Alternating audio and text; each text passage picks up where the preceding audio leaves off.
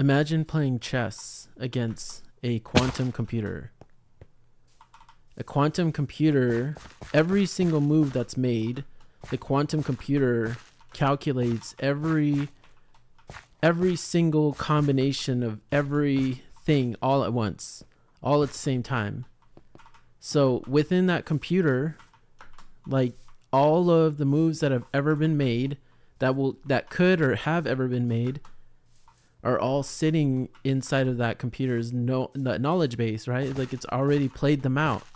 The computer has already played out every single move. So there's nothing that you're going to surprise it with. Every single thing has played out. And imagine if a quantum, while the quantum computer is calculating those things, right? All of those things are all happening. All those calculations are all happening at the exact same time within the computer's memory or within the computer's calculations. Now, think about that. Like every single version of game, whether you lose or whether the computer loses, it's already happening within the computer while it's doing its calculation. All at the same time. Instantly. In fact, I don't know how great the Google's quantum computer is right now, but that's the idea, right? That's the idea, is that the quantum computer does all the calculations all at once. You as a person, right? Like you don't work that way, right? Like you put your mind and focus on one, like you're thinking of a couple routes, of a couple things you could try. And a lot of people, like, a lot of chess masters, they just play the game, and a lot of them don't even know why they make certain moves. Some of it comes from experience, some of it comes from, but they don't know how the other person's going to choose, right? The other person is in the same boat. So there's, they can do things like manipulate them in ways that are outside of the chessboard. If they're playing timers, they could make a move and hit the timer quick. So then the other person, the burden is on the other person to make a decision. But think about this computer, right? The quantum computer. Just imagine like all of those versions, all the things that could ever happen inside of that game that you're playing with this computer, this chess game. All of those calculations are going on all at the same time, right? Like there's a version, like it's playing out every single move that could ever happen, and it can calculate them instantly. But within that instance, you got to think about how many games has that computer played within that one calculation, right? Just because you make a move, all of a sudden it's created a whole bunch of different scenarios. Every time you make a move, it gets more and more complex, infinitely complex. Well, on the computer, it's probably not infinite because, like in the game of chess, there's going to be limitations because of the rules and because of the pieces. It's a very, it's limited, but think about all those games being played all at once, right? And if you're the person playing against the computer, then, in your head, you don't see all those things. You're only focused on, trying to win. So like you're calculating a few moves that maybe you have gotten from like your experience or whatever. Maybe there's patterns that you know about, all those kinds of things, right? So within your brain doesn't work the way that computer works. But your brain has free will. So you can choose which version you want to participate in. You could be the loser. You could lose against the computer. You could play the game and win against the computer, right?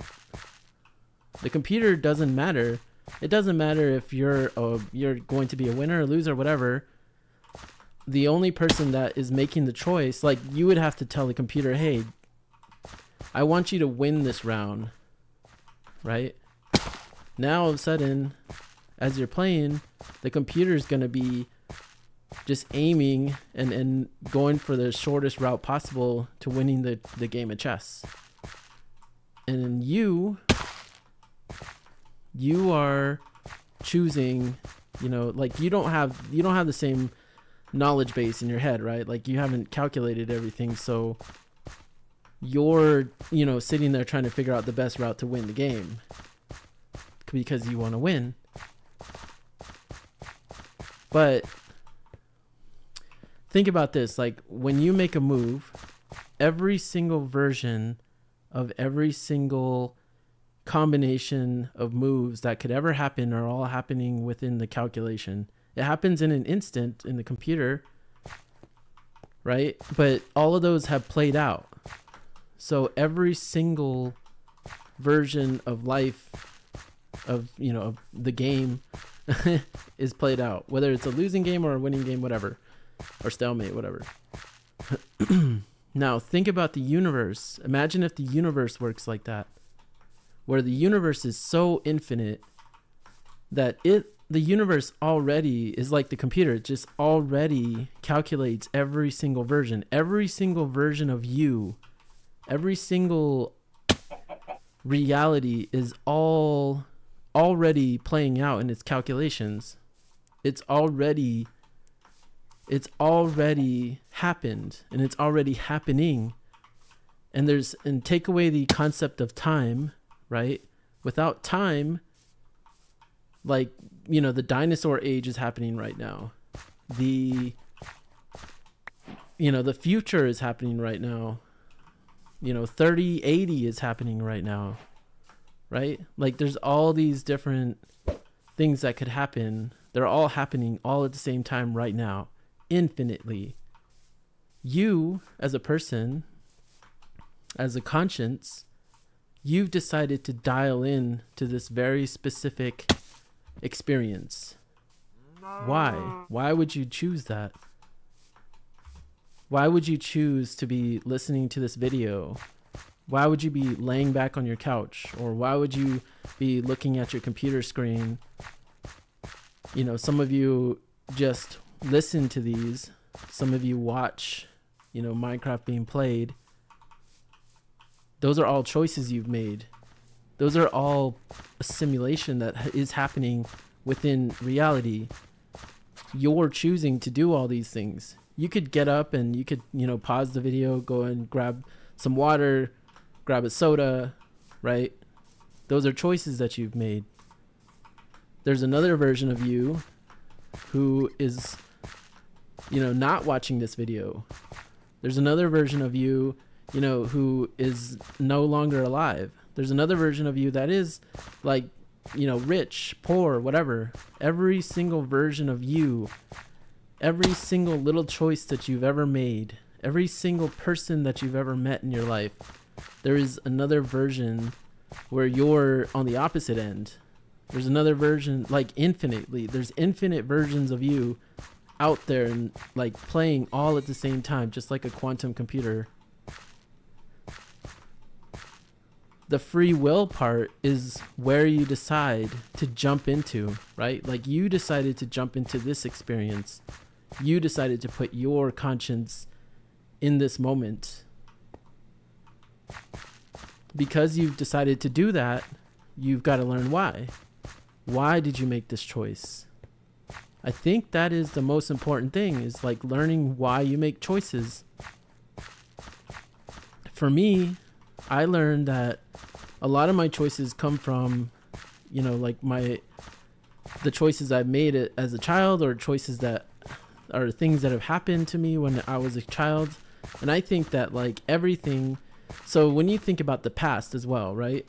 So the past, I think about, I think like, oh, I used to say like the reason why I feel insecure about this thing or this situation, or maybe like, like I'm really, I go to karaoke a lot, and The very first song is always nerve-wracking for me. I'm always scared because everyone is the people I go to, like the place I go to, people there are so good at singing karaoke. They are incredible singers. And when I go up, I get so nervous and scared. And like I'm in front of everybody ready to sing my songs. Just, you know, a song or whatever, right? The first song, I start sweating. I start getting nervous. And then I think to myself, you know what? I'm going to choose the reality. I'm going to choose to participate in the reality where I have zero nerves, where I am not nervous, where I am completely at peace with what's happening in this particular moment. And all of a sudden, I feel so much better. I go up there, I do my thing, people clap. People say, oh, you know, like, we love when you do this song. You know, sometimes people have asked me, they've requested for me to do certain songs, you know, and it feels so much better. But before that, I'm sitting there worried. But it's so funny because if I was somebody, like if I was outside of myself, right? Like if I had the ability to choose and say like, oh, this is the reality I want to live in, would I choose one where I'm scared? Would I choose one where, you know, things aren't going to turn out as well? Maybe I go up there, sing, and everybody's like, you know, they have a weird face going and stuff, you know, like, eek. Like this person, or oof. You know, there's different versions that you can choose. And I think that humans, we have the conscious ability to float in and out and between these different versions of ourselves that are happening already in the calculation, right? In the universe's calculation. I think that we can choose which version we want to participate in. However, we don't choose. We don't, like, it's within our limitation, right? So like within our limitation, meaning that we travel between the different versions and different dimensions of us, the variations of who we are and what we believe we are right now. I believe that every single choice you make, you are entering a different version of reality. I think that even unconscious choices, right? Like right now, you are not making the choice to breathe. You are not making the choice to allow blood to go through your veins right now, but it's happening. Those are choices. Those are little choices in your subconscious that are happening without your immediate knowledge. Unless you focus on those, then you won't know, right? You're just alive. You're just this combination of all these beautiful choices that are being made for you right now. And because of that, you get this sense, you get this fake sense of what's going on. You get this sense that you get this sense that you are alive, that time is passing by. This concept of time is passing by, when in reality there is no time. There is nothing. Like, time is just like money. The only reason it exists is because we give it value. We give it value because we use it as a way to measure things, right? The universe doesn't use inches and feet and stuff like that to you know, in its expression. When it builds out a tree, it's not saying, you know, this is how long it's going to be optimal for, you know, this and that. It doesn't do that. That's how a computer works. I think that the organic reality is much more complex than a computer is, or what we believe is as a computer. I believe that it is so much more complex than we could imagine. And because of that, we have to, you know, like, we have to make our own ways to survive, right? Like, so one way that we have learned to survive is to create things like arithmetic, things like language and communication, We've created advanced science, you know, like where we can measure light and measure sound and measure particles, and we can even play with particles, right? These are all things that, but when you think about a particle, think about like a pixel on a screen, right? So a pixel on a screen, if you get enough of them on your screen, you can create a 144 hertz monitor. Or you can, you know, like, and you can actually see what's going on. You can see what's happening in this video. Now you think about waves and sound waves, right? Like all those little waves, those all create sound. That's how you're listening to me right now. So consciously, you are choosing to listen to this video while time passes by. That time is just you expressing yourself outward, the universe expanding. And as the universe expands, every single version of you is available for you to travel in between. And all it takes is your free will and your choice. You are bending yourself in between dimensions just by using your own free will. Some of those choices, like I said, some of those choices happen consciously. Some of those choices happen subconsciously. And the only way to travel to certain, and there, you know, there are dimensions where you are a much better, more favorable, like you're living a more favorable life. There's dimensions where you have endless amounts of money. You have endless amounts of resources, where you have nothing wrong with you. There are versions of you where you are happily, you know, married. You have the perfect situation going. You're a celebrity. You know, there's versions of you where you know, you can sing, or you can do whatever it is that you're interested in the best way. There's versions of you where you are famous for what you do right now. How do you get to those versions? Well, by making decisions to get there.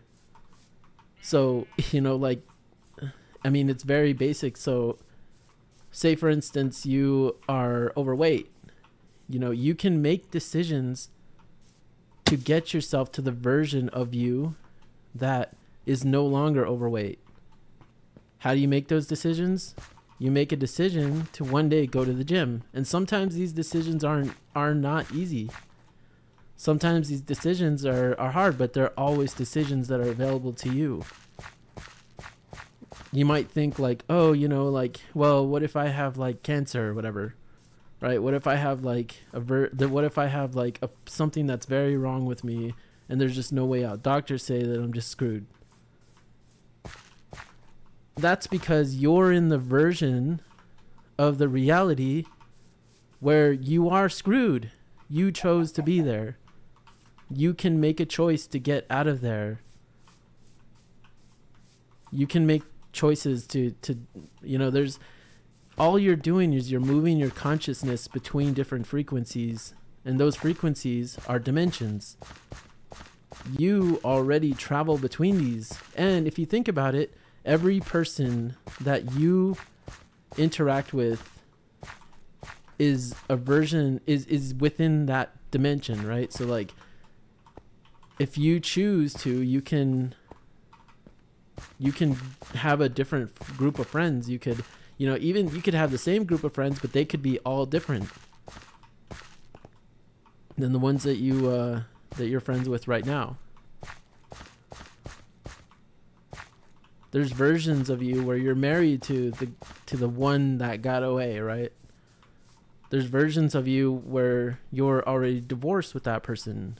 There's versions of you where you never met that person. You met someone better. There's versions of you where, you know, like, there's versions of you that are more favorable to where you want to be right now. There's versions where, you know, Trump never existed, right? There's versions of universes. And I think that, like, some of the things that are happening in the world, like the Mandela effect, right? like where we remember something that happened in the past, but all of a sudden it's different. In my opinion, that's the biggest red flag for having different dimensions that we travel between. So if this is the case, how can you now think about like the universe? So if you can think of a reality that you want to live in, say you think about a reality where you are famous, right? Or let's make it easier. Like, let's say there's a reality where you just want to be in shape. You know, like you think that you're not in good shape. So you want to be in a reality where you're healthier, right? So all you have to do is start making choices. Those choices are going to travel, are going to force you to travel between these dimensions and get you to that place. And every single decision you make, you're traveling between different versions of those dimensions incrementally. Small little, you might, you know, like you won't notice a difference between the different dimensions because they're happening so gradually. It's just like think about a prism, right? Like like a prism, like, you know, a light prism where like one like beam of light goes in one end, right? And then it shoots out and it's like a whole spectrum of colors. You wouldn't say, like, we created, like, within that spectrum, we said, okay, this color's yellow, this one's blue, this one's, you know, red, this one's orange, whatever, right? Like, we created those, but the spectrum of those colors, there is no division. It just smoothly blends across the entire, you know, rainbow of colors, right? Spectrum of colors. Every single one is there, but it's all from that one light. So when you are thinking about, you know, like, oh, I made this decision today, you're in a new dimension, but you don't realize that new dimension because it's so similar to the last one you were just in, because it's just an incremental tiny change. And whenever you get, this is my belief, is that when you get to, as you start to like go towards a version of yourself that you believe is the version that you would be happiest in, as you go towards that, you're going towards the real you, like the real version of you. And the past. And the other thing is, like, yeah, like as you move in between different dimensions, the past that you believe to be your past is not you anymore. You're not that person. That past that you believe you had doesn't exist. And think about it this way. When you think about your past, you're like, oh, when I was growing up, my parents, they never encouraged me. Or in my case, like my dad used, like he didn't want me to sing in front of the church. Right? So like he told me that one time. He's like, maybe you shouldn't sing tonight. He said that one day, and after that, I never sing again in the church. So for me, it's like I go to karaoke because I feel like that has changed me so much, because I have this belief that, like I'm not a good singer or whatever. Like I don't know how to sing, even though I love music so much. And it's funny because I think about my YouTube videos, and like my biggest YouTube videos are me singing, me rapping, whatever, making music. And I think about, like, why did I try so hard to make that music? Like, why did I spend so many hours doing that? It's because I believed in that version, that dimension that I experienced through my own free will. And guess what? I'm no longer that person. I'm no longer that kid that was rejected. I'm not in that dimension anymore. I'm in a dimension where people love to hear me sing, and it's fun, right? And I didn't realize this, but that choice happened a long time ago when I made my YouTube channel, when when I decided to make my first, Call of Duty rap song or whatever, when I made that song and I released it, I was so scared. I was like, this is gonna be terrible. People are not gonna like it.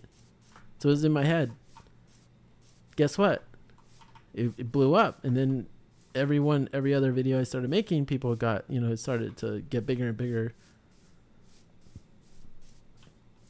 And I started making choices, and now I realize that version or whatever, my history, that traumatic thing that I believe to be me is no longer me, because I'm in a different dimension. I'm a different person.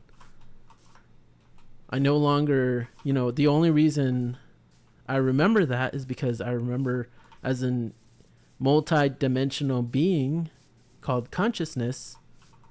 I remember putting myself through that dimension, and now I carry it into these other dimensions where it doesn't even exist, doesn't even make sense.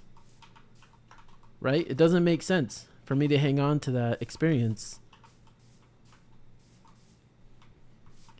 And guess what? I can choose to no longer hold myself attached to that. And the thing is, think about this as well. When you think about the past, you are recreating that past in your mind. That past no longer exists. Actually, it does exist. It's just in a different dimension, in a lower dimension, in a dimension that you no longer exist in. That's so far on the other spectrum, that like on the other side of the spectrum in the prism, right? Like it's so far. It's